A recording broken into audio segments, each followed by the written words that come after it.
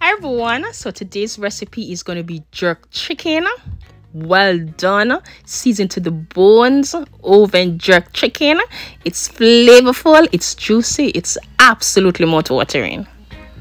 So first thing first, here I have some nicely washed leg quarters, and to this I'm going to season with some salt, my favorite dry jerk seasoning, which consists of all the fine ingredients to make a great jerk, allspice, ginger, garlic, the whole 10 yards.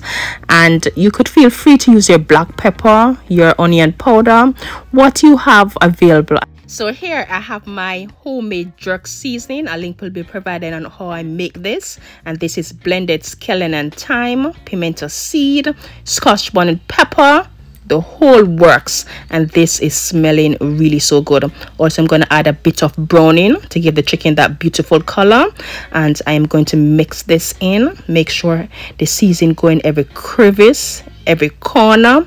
This is going to be some really flavorful, well seasoned jerk chicken.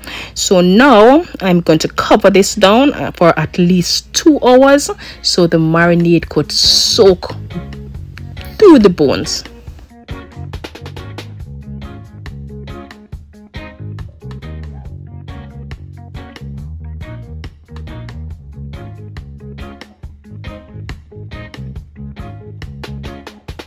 So after sitting and marinating, I'm going to place this into a container, and when I tell you, this is smelling really good. So now to our preheated oven, I'm going to allow these to jerk uncovered for about 1 hour and 20 minutes at 200 degrees. I'm going to add the remaining marinade to the bottom of the pan because nothing goes to waste. 50 minutes in, and this is looking good already, and it's not even done as yet.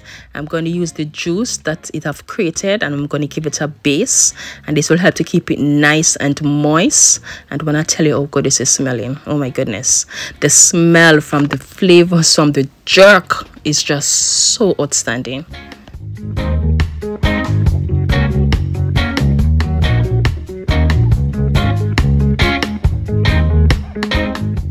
Now I'm going to flip these over so both sides could get that charcoal jerk effect, and back in the oven for another 10 to 15 minutes, setting the oven temperature at 250 degrees.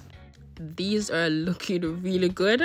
So now that both sides are nicely jerked, I'm going to flip them on this original side and back in the oven for another 5 to 10 minutes. So between 1 hour and 10 minutes and 1 hour and 20 minutes, these are done, looking just as if they were jerk on the grill outside, not to mention the smell. Oh my word. And they don't even have to chop these. The chopper just went all the way through. These were perfectly done, and you could serve this with anything of your choice. I'm going to have this with some delicious Jamaican rice and peas, and that's it. My recipe of oven jerk chicken. I really doubt this could taste any better. This was juicy, it was flavorful. Seriously, this was just absolutely delicious. And if you like this video, please do not leave without clicking the like button. A full written recipe will be listed down below in the description box. I want to thank you so very much for watching.